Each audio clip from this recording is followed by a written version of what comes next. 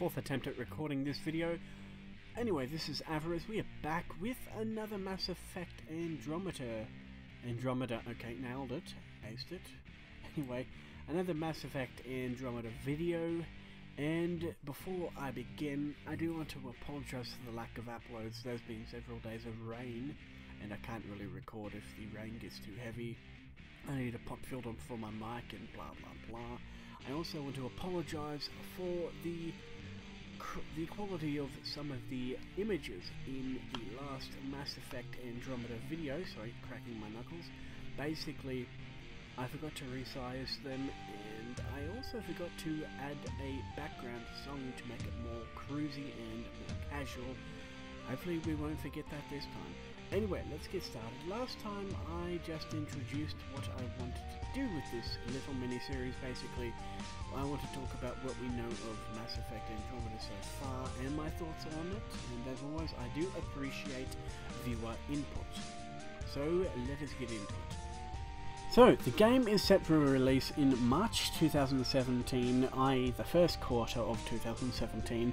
It is to be set in the Helios cluster of the Andromeda Galaxy, hence Mass Effect Andromeda, and it's going to be set a long time after the events of the original trilogy, if not several hundred years. So, there will be no direct continuation of Shepard's story as a result of this, and the fact that the Milky Way and the Milky Way and the Andromeda galaxies are so far apart. However, nods to your previous adventures will be included, along with plenty of fan service for players who want to go seek it out. Take for example Easter eggs and stuff like that. So the main character is named Ryder and can be either male or female, and unlike in previous games, it seems that they are brother and sister. And basically by that I mean you will have a sibling. If you're a male, you will have a female sibling, and vice versa, and that sibling will feature quite predominantly in the game, and you will have many interactions with them. Now, we do know Ryder has a family, and we know of at least the fact that you have a father, and one thing that is of importance is the fact that we have already seen Ryder's father. He was the helmeted N7 operative spotted in the 2014 trailer at E3. So anyway, a bit of exposition on Ryder. She is a Pathfinder, a combat-trained but untested explorer leading an expedition into the Helios cluster, looking for a new home for humanity and maybe even the other races.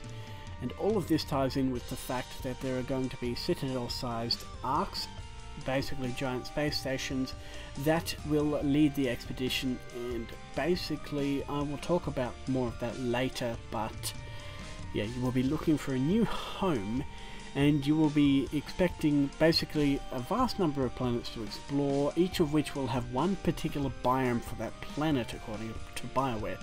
Now, if you don't know what I mean by biome, basically a biome is an area of land, like a set type of terrain. For example, deserts in Minecraft, or forests or fields or whatnot. Now, these areas will be huge and traversable both on foot and via the Mako buggy, which will be returning, but one thing to note as well is the fact that there will be no space combat and no Mako buggy combat, which kind of sucks, because the Mako in Mass Effect 1, while I hated the mechanics of it, my opinion by the way, please don't hate for that, but anyway, there was a big ass mass accelerator cannon on the front, so I'm not sure where they're going with that, but anyway.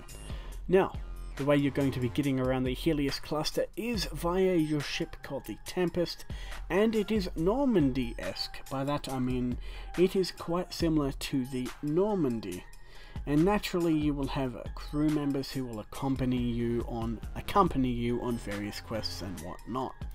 Now, unlike in previous games, Ryder starts off as a regular colonist and becomes a hero in the end, versus Shepard, who started off as a hero and becomes a legend.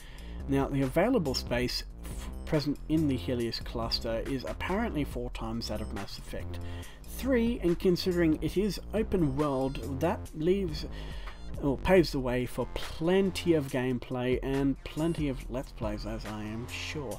Now, it is implied that the people aboard the expedition do not know what transpired during the latter stages of Mass Effect 3, as no set ending, i.e. no canon ending, has been specified. Now, there is some debate whether the expedition starts out before, during, or after the events of Mass Effect 3, as the tagline of the trailer has been "Find a new home for humanity," and naturally, it seems the other races. Though it does seem a bit exclusive, as the giant citadel-like ships, called the Arcs, are basically leading the expedition. And now, it seems everything will be aboard them. Now, I am going to give my reasoning next time why I think that the start of Andromeda is going to be during a specific point in Mass Effect 3, and why it is not before it or after it, but as I just said, that is for another video. Now, that has been the setting